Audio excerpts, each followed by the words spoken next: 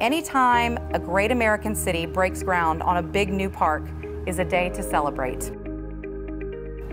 It's a vote of confidence in the future and highlights what unites us.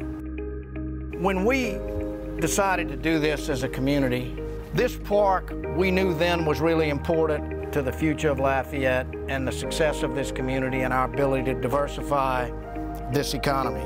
So when you think about how we got here, I always think about President Savoy and Joey Durrell, who came together to create something special.